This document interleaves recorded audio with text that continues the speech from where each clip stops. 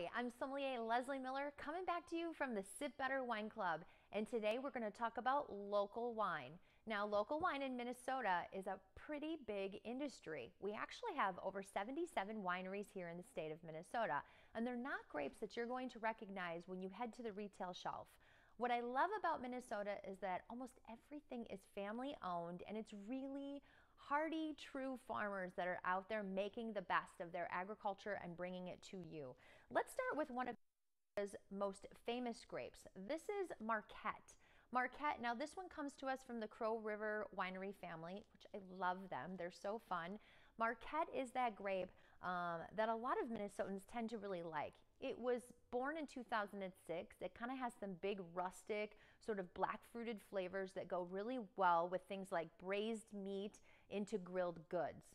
Let's not forget about one of the first grapes that was born in the state of Minnesota, which is Frontenac. Frontenac was born in 1996, and it's also a cousin of Pinot Noir. So it's a little bit lighter, and it will go with all those things that you think of going with Pinot Noir itself. So some hearty leafy greens into kind of some great fall flavors.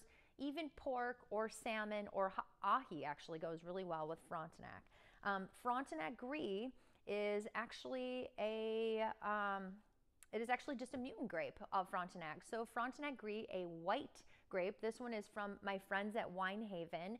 And I love just kind of that bright, crystally side that gives you kind of that snappy finish, a little citrus and kind of some green apple that goes really, really well with a cheese board. Now, this is from Milner Heritage, and this is actually a sweet style of Frontenac Gris.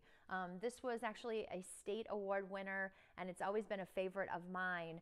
But it is John Milner's Minnesota Nice, Milner Nice wine, which is a little bit sweet, and again, goes with things like desserts into blue cheese.